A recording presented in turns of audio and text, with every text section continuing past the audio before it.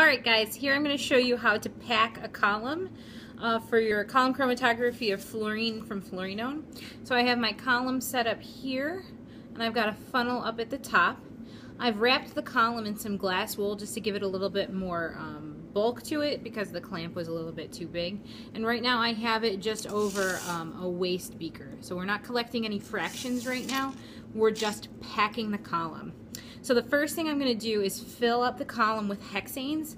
I want to keep the top level below the level of the funnel so I can keep an eye on where that top level is. So I'm going to go ahead and fill this up with some hexane.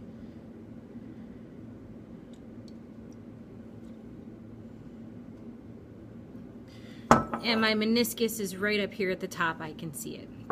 So keeping the stop clock closed, I'm going to start adding the alumina to the column. I'm going to add it slowly while kind of tapping it with my finger. This is to ensure that as the alumina falls to the bottom of the column, no air bubbles are in there.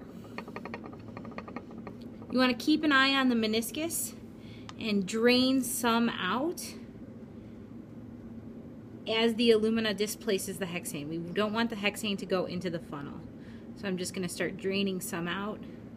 Make sure you keep a handle on your column as you turn the stopcock. The stopcock is really tight and the column is very fragile, so just make sure you grasp it very carefully when you open this. So I'm going to continue adding my alumina, keeping an eye on the meniscus.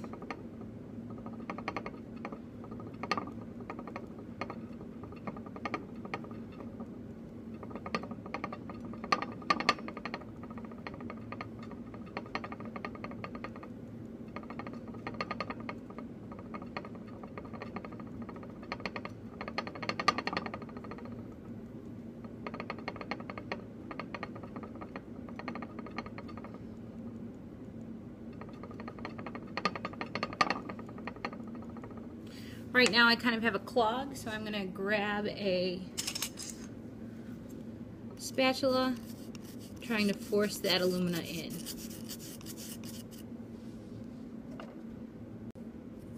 Alright, so my clog is taken care of. All of the alumina is falling in. My meniscus has risen again, so I'm going to empty out some of the hexane that's in there.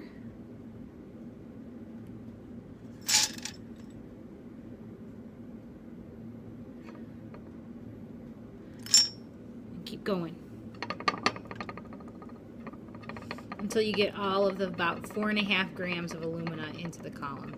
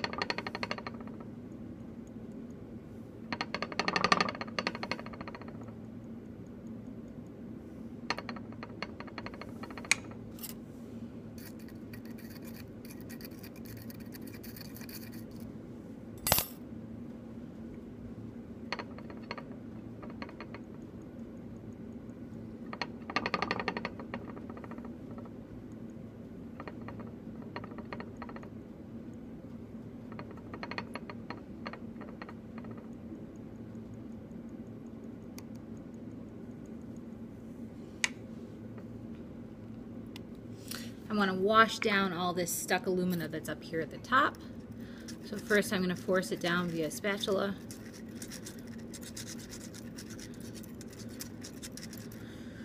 And then I'm going to rinse it down with hexane.